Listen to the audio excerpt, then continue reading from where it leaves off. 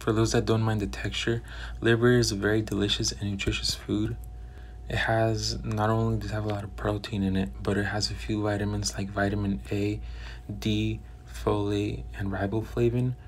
Folate aids in cell division and growth, and that's why children, adolescents, and pregnant women really need this. Pregnant women, if they don't get enough of this, their children will get neural tube defects, which will affect their brain, spinal cord, and nervous system.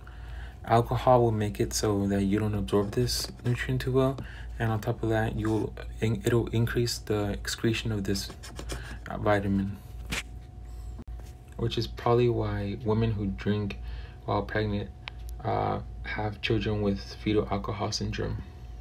The daily value of folate is 400 micrograms. The liver has 221. Riboflavin has no upper intake level, so if you eat too much of it, it won't do you any harm.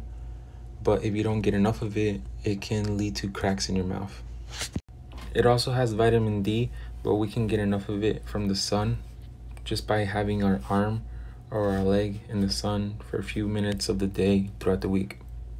Now, vitamin A has a few rules like cell differentiation, giving it a specific role, immunity because defenses need this vitamin, reproduction because it creates sperm, embryonic development, and vision. So that means if you don't get enough of this vitamin, you will get night blindness. Our body only allows 900 milligrams in men and 700 milligrams in women.